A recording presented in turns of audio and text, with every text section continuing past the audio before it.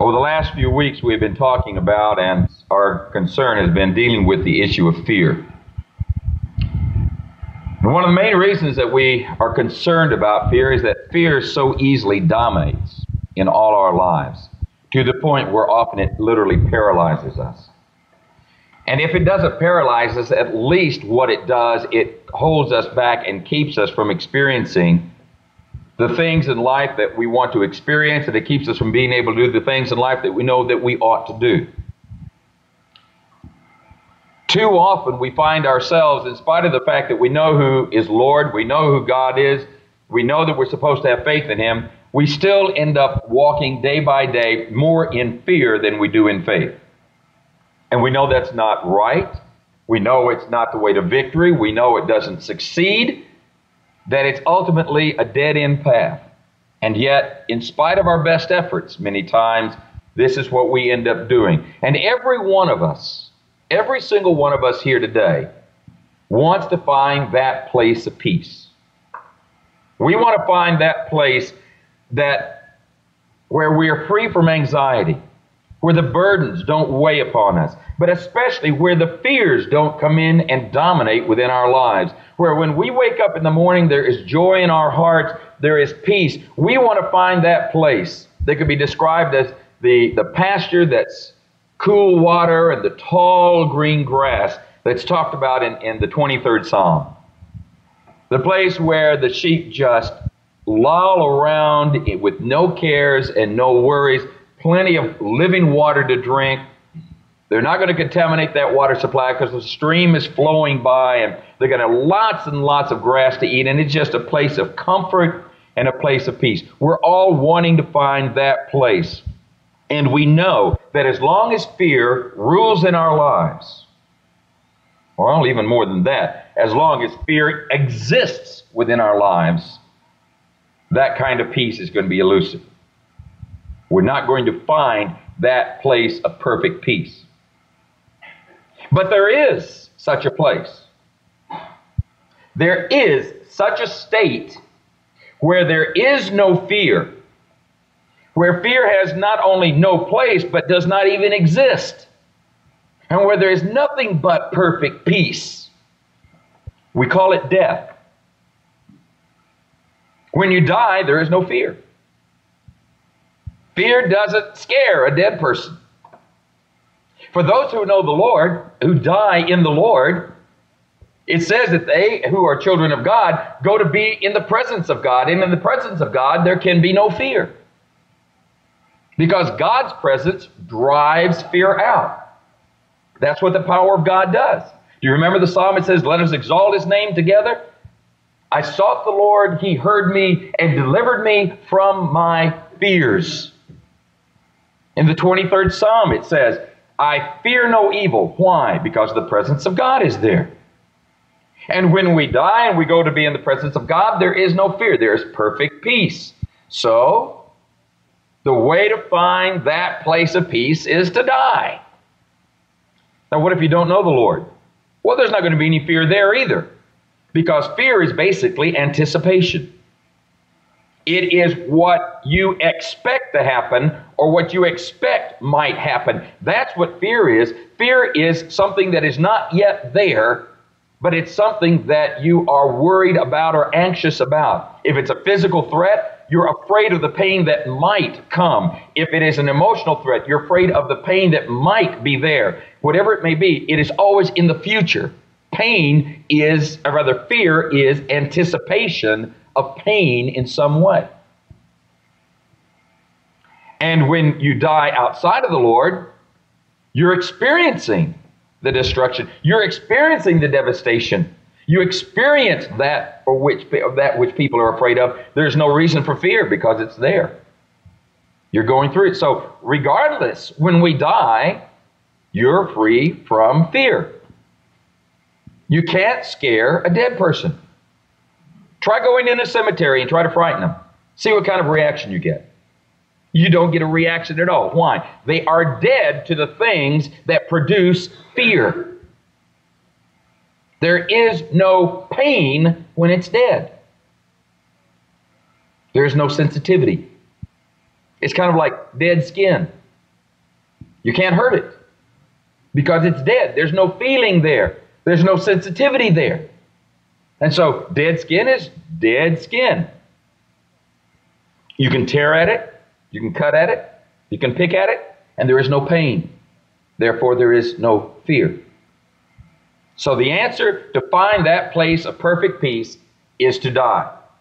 Now, God does not want us to be that drastic. In fact, God came to give us life, not death. He came to give us life and life more abundantly.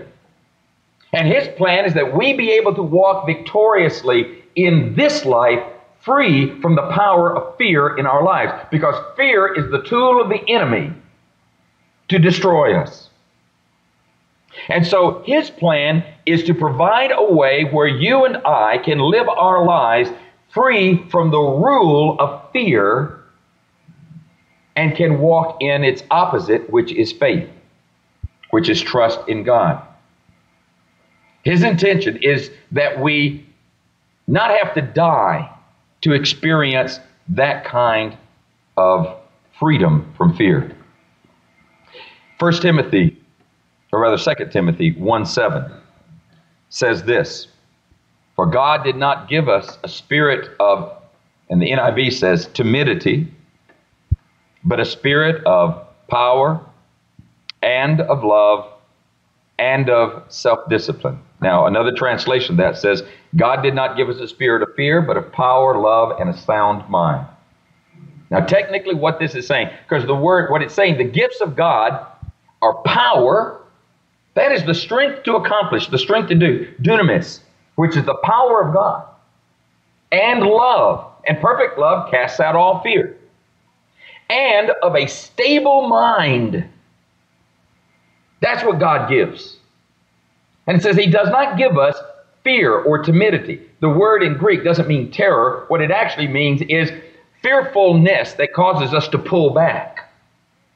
Not to cower in fear, but it says God does not give us a spirit where we're afraid to try, we're afraid to venture out, where we're afraid to take risks, we're afraid to be vulnerable. God instead gives us a spirit of love and of power and gives us a spirit of a sound mind, a stable mind. That's God's gift. That's God's intention. His intention for our lives is boldness. His intention for our lives is endurance. His intention for our lives is patience and peace and joy. I mean, after all, if His intention for our lives was not a state of peace, why in the world would Jesus say, "My peace I leave with you. My peace I give to you. Not as the world gives do I give you. I give you my kind of peace." It's not the kind of peace the world offers. My kind of peace changes lives. It's on the inside. It'll transform who you are. My kind of peace is walking without being ruled by fear. If that wasn't God's intention, Jesus wouldn't have said that. If that was not God's intention, Jesus would never have given it. But He gives us peace. That's His purpose. He comes. He is called the Prince of Peace, the Sar Shalom. And that kind of peace doesn't just mean I'm not fighting with my neighbors. That kind of peace means there's a sense of well-being on the inside because my relationships are where they need to be.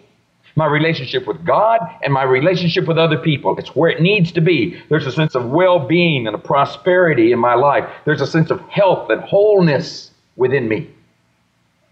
That's what that word means when it says He gives His peace. That's the opposite of that fear. God's intention is not that we live in fear, but that we live in peace. So the issue is, how do we get there? If it's so elusive, how do we get that kind of peace within our lives? The answer sounds simple, but it's really rather complex. But it's something we say all the time, and we say without thinking about what it means, and we just throw it out all the time. But the solution is this.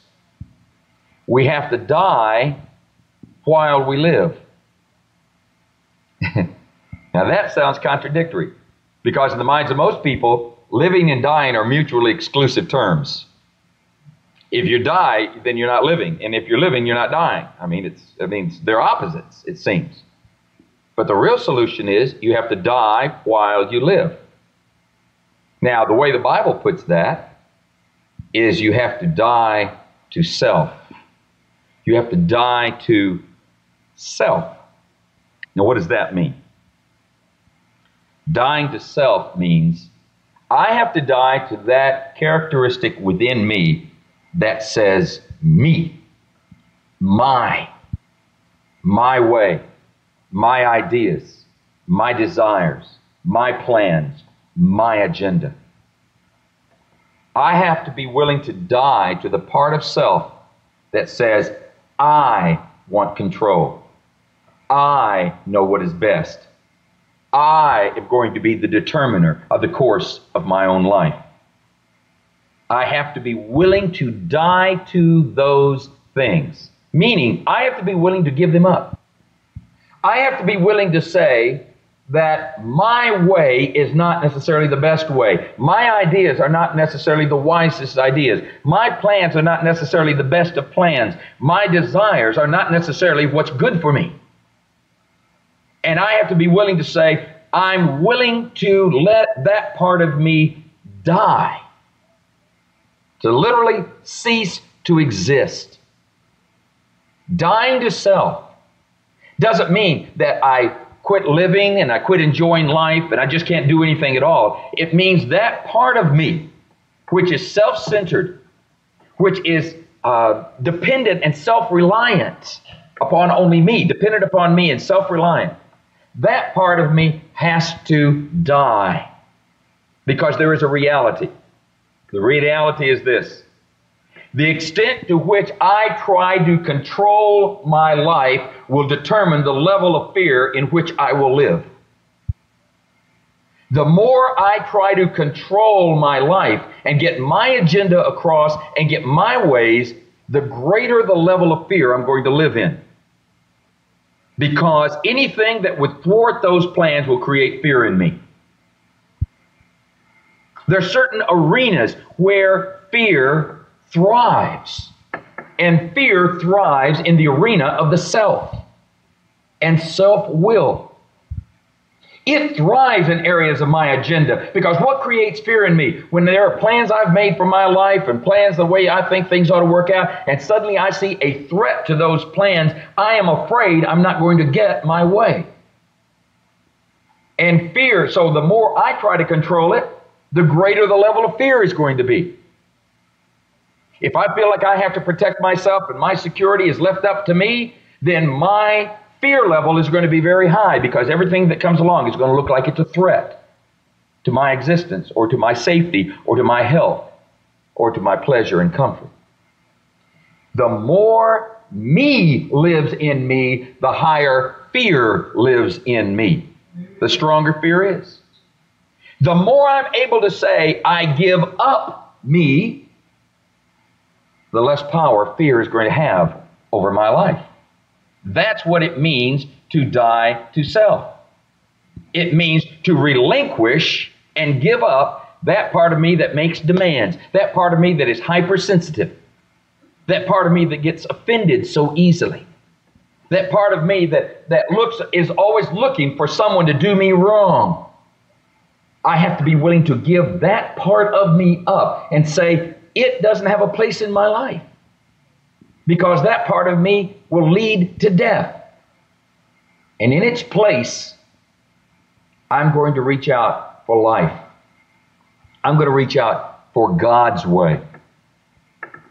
Where there are issues, where self is still the main issue in our lives, fear is going to rule. Where I feel that I stand alone or am dependent upon myself, in that arena, fear is going to thrive. Now that's the reality of life. And so the answer is, I have to die in those areas so that fear has no power over them. Those parts of me that are concerned about self-preservation and self-protection and making sure that I don't get hurt either physically, emotionally, or spiritually, that part of me has got to die. And when it dies, there is no feeling. And if there's no feeling, there can be no fear. It's like the dead skin. Nothing can hurt it because there's no sensitivity there. Now that's exactly what this particular passage of Scripture that Paul writes is talking about. He's talking about a process of dying to self, which means yielding life, lifestyles, and life choices to the Lord. And do you hear those three? That's important to remember. Because often we say, well, I've yielded things to the Lord, but we've only done it in a limited fashion. And the degree to which we have yielded these things to the Lord is going to determine how much God rules in us and how much fear rules in us. But the three areas that we have to relinquish to God, that we have to die in, we have to relinquish and yield our lives, that is the direction, the course, the determination of who we are and where we're going. Also our lifestyles. That is the way we live. And our life choices. How we react, how we respond, how we deal with situations. All of those three areas have to be yielded to God. That's what it means to die to self. And so Paul begins this passage and he says, "Therefore I urge you, brothers, in view of God's mercy." Now he's been talking about how wonderful God is. He's been talking about this wonderful grace of God, how much God loves us and how great God is that He took us from people who did not know truth and did not have the light in our lives, and He has completely changed us, and now He is showering His mercy on us, and He is redeeming us from death. And he said, now this is the kind of God we're talking about. So when we're talking about giving our lives up, we're not putting them in the hands of some dictator over here who doesn't care about us. We're putting them in the hands of a God who loves us more than we could ever know and ever understand and ever conceive. A God who created us and loves us with an everlasting love. That's the mercies of God. Now, when you think about that, you realize he says that what I'm asking you to do is not a terrible thing. It's really a right thing. It's a good thing. It's the best thing. And so he says, I urge you, brothers, in view of God's mercy, that you offer your bodies as living sacrifices, holy and pleasing to God. This is your spiritual act of worship. Now, you notice what he says. Give your bodies as a living sacrifice unto the Lord.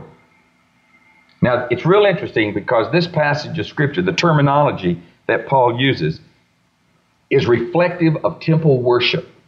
The temple worship that he knew as a rabbi, that was known in the world. They would bring their sacrifices unto the Lord. They would bring sacrifices daily. In fact, there were thousands of sacrifices being offered on the Temple Mount every day. It was called the daily oblation or the daily sacrifices. And he's saying, I want you not to bring a dead animal. Not to bring an animal that's going to have to lose its life. Because you see, that kind of sacrifice, the blood sacrifice, was not because God was gory. It's because life was in the blood, and that blood represented themselves being poured out on the altar. And he said, now Christ has been offered as the sacrifice for all time. The blood has been shed. Christ shed His blood. Now what's left is for you to put yourself on that altar. It becomes your body, but you don't have to die to do it because He's already died in your place. So now you offer yourselves as a living sacrifice.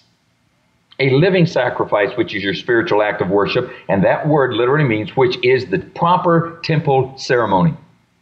It is the proper way to worship God. To offer yourselves as a living sacrifice. Well, some interesting things are true when you have a sacrifice. A sacrifice has no rights.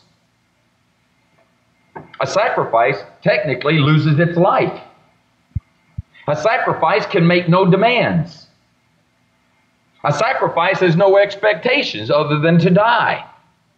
So what is he saying about our bodies? He's saying that what we need to do is to offer to God that part of us which keeps saying, oh, me first.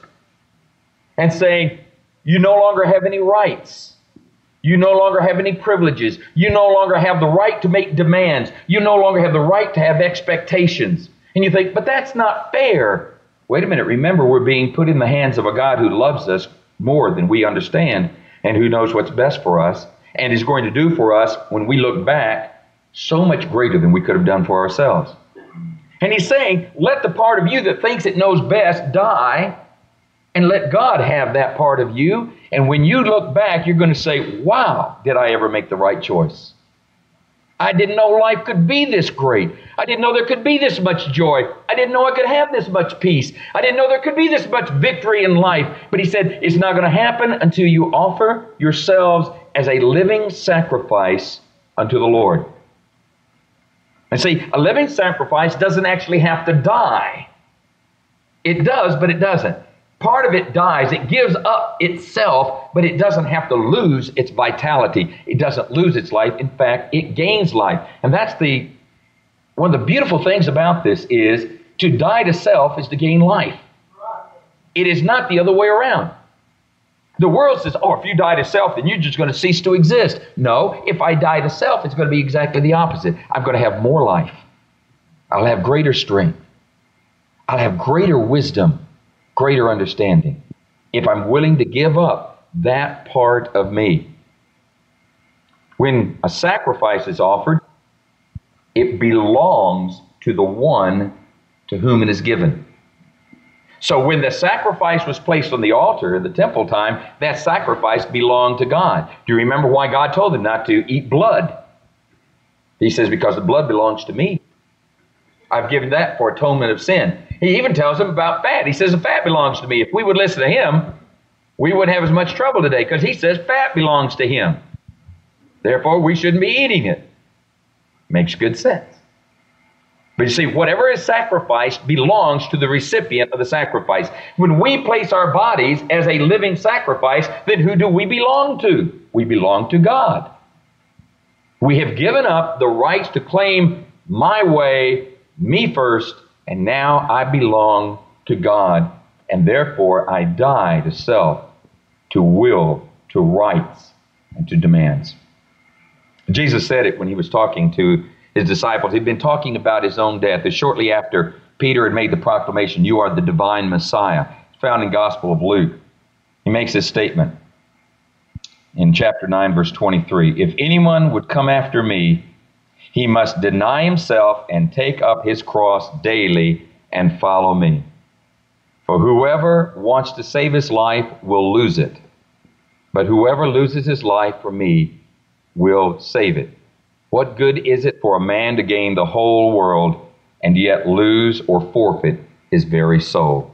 That's exactly what Paul is talking about here. He's saying, don't you understand that when you present your bodies to God and you give your life to God as a sacrifice, you don't lose anything. You gain everything. There is no loss of life. You gain real life. You gain freedom, because the way of self is a lie. It cannot accomplish. It cannot reach the goals. It cannot do what you think it needs to do. Your own control cannot get you where you need to be. And so it is a way of deception and a way of death. God is the only one who knows how to get you from where you are to where you need to be. He says, so when you give your life to him as a sacrifice, then God is free to put you where you need to be and to move you in the direction you need to go in. And that's life. That is victory. But he also says, if anyone would come after me, that is to be my disciple. Now, understand, to be my disciple. A disciple gave up the right to his own claims, to his own life. If you're going to be the disciple of a master in Jesus' day, you left your home, you left your family, you left your job, and you lived with the master. You did what the master did. You went where the master went. You studied at his feet. You became a part and an extension of him. You gave up everything of yourself. And see, that's what he's saying. If you're going to be a disciple, you've got to realize that you've got to be willing to give up your demand to your rights and become a disciple of mine, and I will lead you in the path 23rd Psalm says it. When it says he is my shepherd, it says he leads me in the right paths. It doesn't say I go the right paths and he walks along with me. He leads me in the right paths. That's what God does. He leads us in the right way. That's the way of life. That's the way of victory. And that's what Jesus says we have to do. And you also notice it says in Luke's gospel, he must take up his cross daily. Denying self, dying to self mean the same thing. Taking up the cross. This was before the crucifixion. It did not have the reference that we have today. What does it mean? I mean, these people, they knew what crucifixion was. It was a horrible way to die. But wait a minute. How can you take up your cross daily if you die? You see, he's talking about a living sacrifice here. To daily crucify the flesh. To daily crucify that self. To daily put it to death and say you no longer exist. You're the old man. And I nail you to the tree and I don't want to have anything else to do with you because I am now the property of God. I now belong to him and he is going to rule in my life. Now he goes on in verse 2 of chapter 12 and he says, do not conform any longer to the pattern of this world, but be transformed by the renewing of your mind.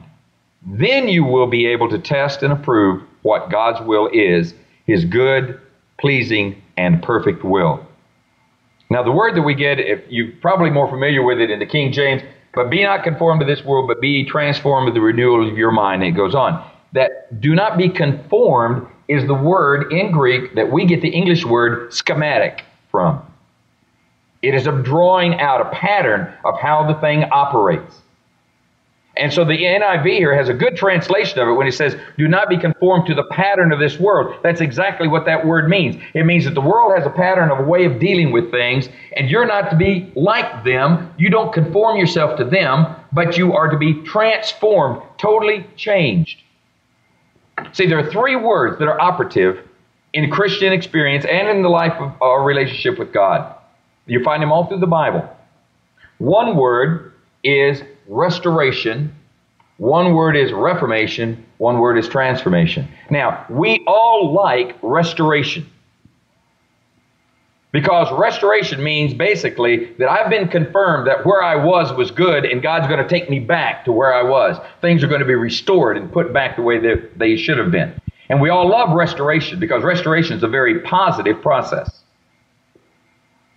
But he didn't say, and be restored. He also did not say, and be reformed or go through reformation. Because a reformation changes the bad parts, but it leaves the good parts alone. It only takes the bad out and says, okay, we're going to get rid of the bad, put the good in. But it's basically saying, reformation says, well, you're not all bad because some of the things you've been doing are pretty good.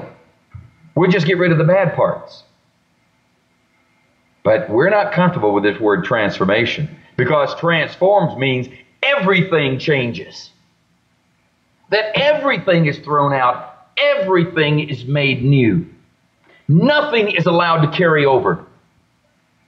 Only what God blesses is allowed to be carried over. It's like with Moses with the rod when he threw it down. Now, God could have kept that rod right there on the ground, but when he told him to pick it up, then he picked it up by God's order. God says, now you can use it. Now you use it in the right way. When he was out in the desert. And that's the way it is. If God says this is okay, then it's all right. But see, transformation says everything has to be put on the altar. Everything. Nothing can be cut back. I can't say, but Lord, I like this part of me. You can't do it. You have to put it on the altar. And then if God says, I like that part of you too, then you can pick it back up again. But if he doesn't, then it's got to die. It's got to die. And so he says, let your minds be renewed, made new again, by not just simply adjusting your forms of behavior, but literally by transforming the very way you think. So that you don't think the way the world thinks. How does the world think? The world thinks this way. Oh, we're in trouble now. The world thinks, oh, don't go out at night because you're in danger if you do. Oh, you better put 15 locks on every door. The world thinks, oh, if you don't get your way, then it's going to be terrible. The world thinks, don't trust people because they'll hurt you. The world thinks in terms of negatives. But what does God say? Paul says it beautifully in Philippians. He says, finally, brothers, whatever is true, whatever is noble, whatever is right, whatever is pure, whatever is lovely, whatever is admirable, if anything is excellent or praiseworthy, think about such things. Think about these kinds of things. Fill your mind with what is beautiful. Fill your mind with God. Fill your mind with what is hopeful. Fill your mind with the promises of God. Quit looking at the world and listening to them. They'll lead you to death. But think about what God has to offer. Think about the beauty of what God is doing. Think about the glory of the promises of God. Fill your life and your mind with these things. That will transform your way of thinking. Fear can't rule when you're proclaiming the promises of God and the hope of God, because it has no place in your life. You're squeezing it out. You're not focused on what you're losing. You're focused on what you're gaining. You're focusing on what's ahead, not what is behind you. And he goes on in this passage, he says, whatever you have learned or received or heard from me or seen in me, put it into practice. And here's the kicker. And the God of peace will be with you. When you start doing these things, not just know it's true, when you start doing them, guess what happens? The God of peace, who delivers me from my fear, suddenly is with me. The God of what? The God of peace. What have I been seeking? Peace. What happens? The God who brings peace suddenly is with me in my life whenever I start filling myself with Him and with His goodness, and I quit looking at life the way the world looks at life. Now, this is wonderful. This is great.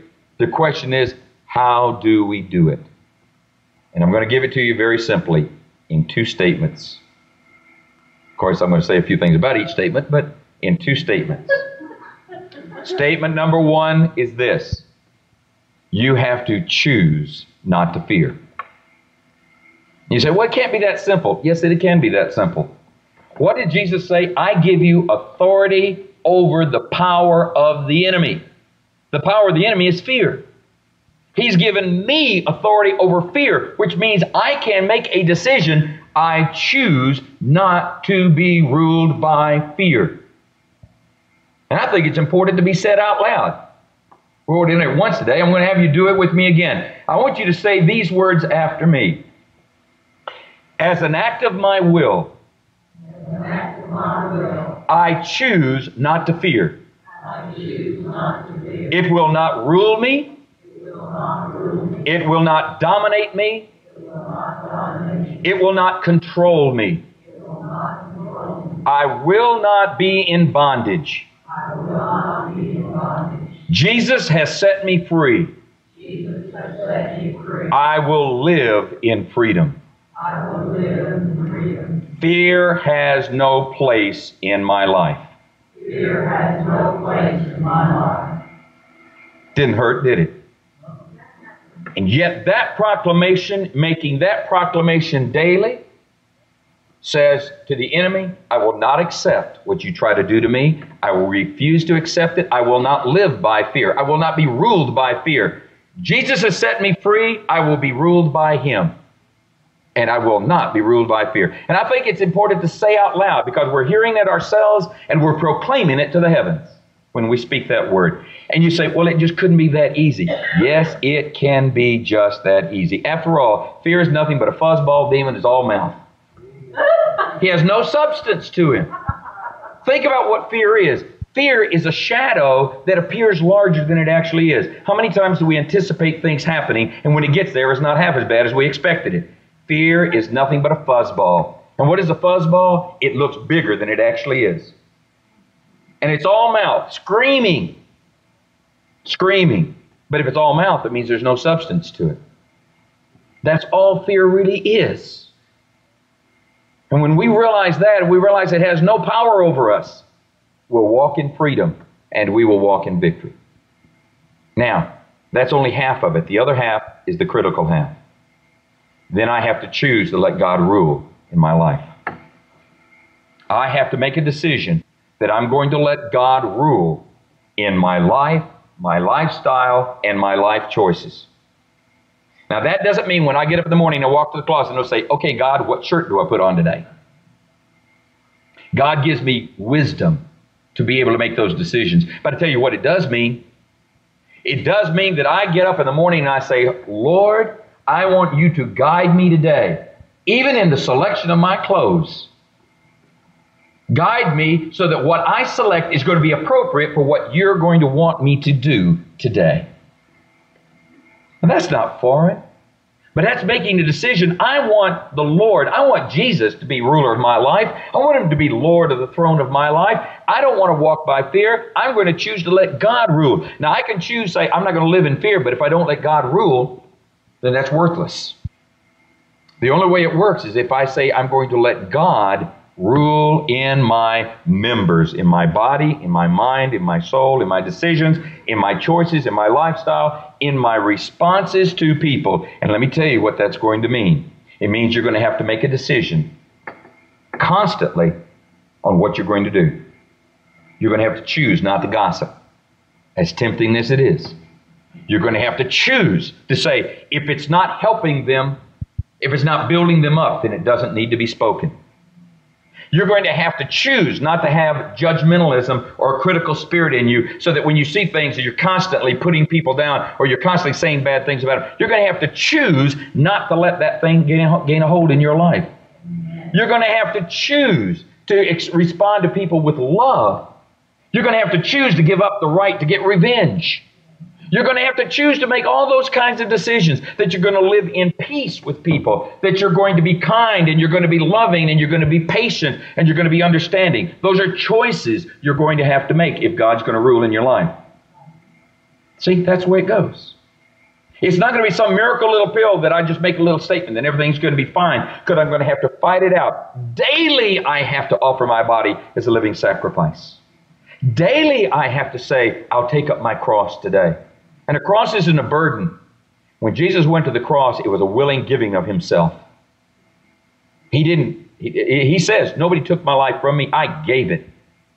And that's what He says we have to do. We have to be willing to give our lives to the Lord and say, Lord, you rule in my choices. I have to choose to let the Holy Spirit be my guide, my teacher, my leader every single day of my life. That needs to be a choice. That's the way we walk in victory. That's the way we overcome the fear. We don't have time this morning, but I was going to read, and I want you to read a passage of Scripture. I want you to write it down somewhere. I want you to go home. I want you to read it prayerfully. And when you read it, you're going to know exactly why I've asked you to read this. It is Galatians 5:16 through 25. And I'll repeat that. It is Paul's letter to the Galatians, chapter 5, verse 16 through 25. And when you read it, you will know, because it is the word of the Lord to all of us on how to break the power of the fear. Read it, reread it, pray about it, study it, reread it again.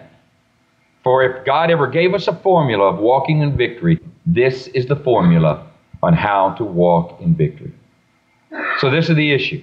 If we want to break the power of fear, we have to be willing to die to self, we have to be willing to choose not to walk in fear, and we have to choose to let the Lord rule in our lives instead.